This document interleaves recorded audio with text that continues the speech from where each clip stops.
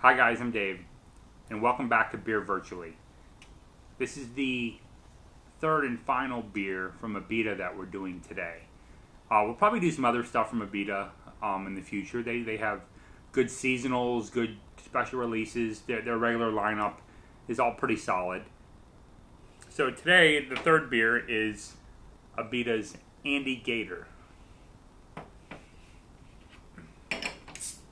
This is a Helles Doppelbock.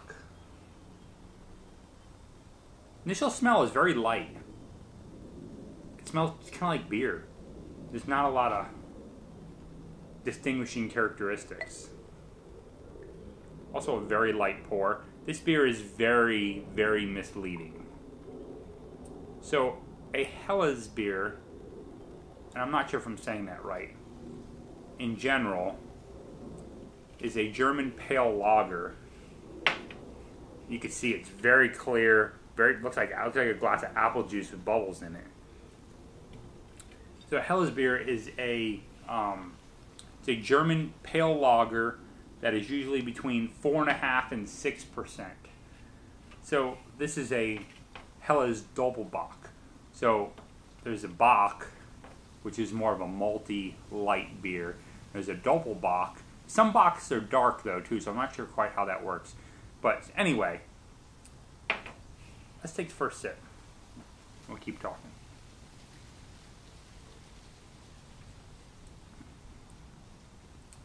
Definitely has that lager taste.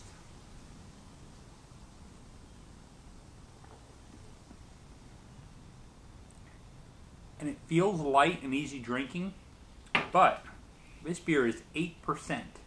Which you would not guess by looking at it or by tasting it. It definitely does not taste like an 8% beer.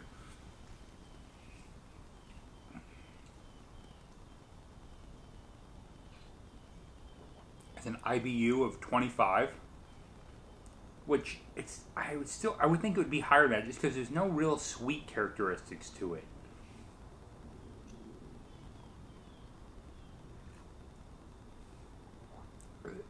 This was $8.99 a six-pack, like the other two. All pretty reasonably priced, I think. You can get it on sale, even better. Pretty cool bottle. It's a painted alligator with a crown on him. I guess that's Andygator.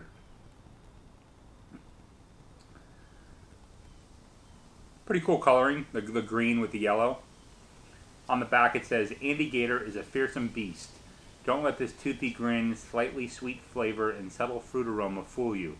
This cold-blooded creature is a Helles Doppelbock that can sneak up on you. This unique high-gravity brew is made with pale malt, German lager yeast, and German pearl hops. Sip, don't gulp, and taste the wild of Abita Andygator. Yeah, I would say this would definitely creep up on you. At 8%, I mean, just a couple of these would creep up on you. It's not quite as easy drinking as the last two, as far as how easy it goes down, but it definitely, I mean, you'd be sitting around a barbecue or campfire or out on a boat or something like that, and I could definitely see these going down very easy.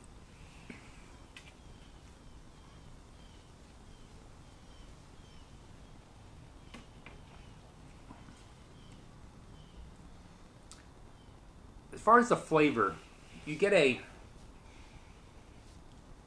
definitely that lager flavor with that slight irony taste.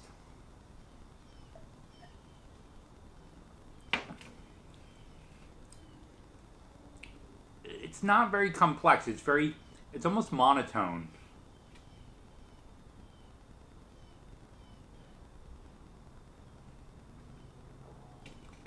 But there's nothing really objectionable about it either.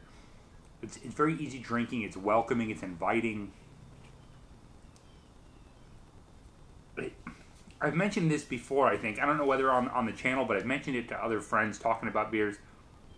The smell almost tastes like Flintstone, those Flintstone chewable vitamins. Excuse me.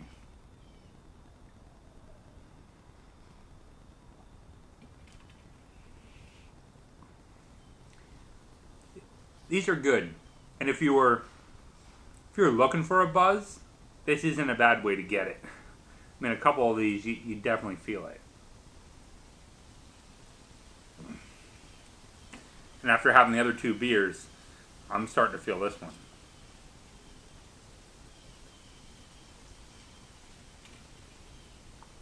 Like I said, it's kind of a lazy Saturday. We did a little cars and coffee this morning, having a couple beers now. Sounds kind of ideal to me.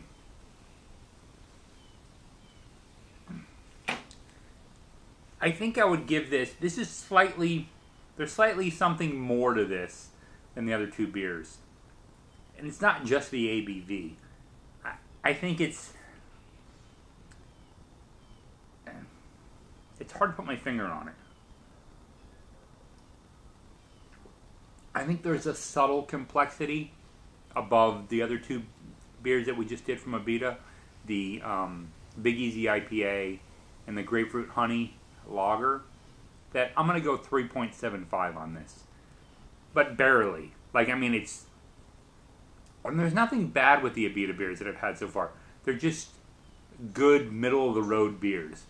They're kind of safe beers. You know, if you were out somewhere and you saw a bunch of stuff on the menu that you never had, and then you saw some Abita beers that you never had, I would say that the Abita beers are always a safe bet. It's just good quality, easy drinking. I don't think you can really go wrong.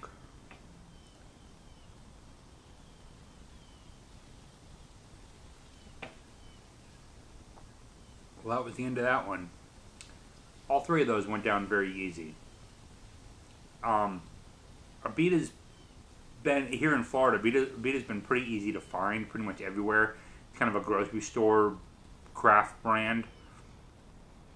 Good or bad as that may be, it's kind of just a function of maybe how long they've been in the game, who they distribute with, whatever it may be. But I enjoyed this. Like I said, I'd give it a 3.75. Until next time, cheers.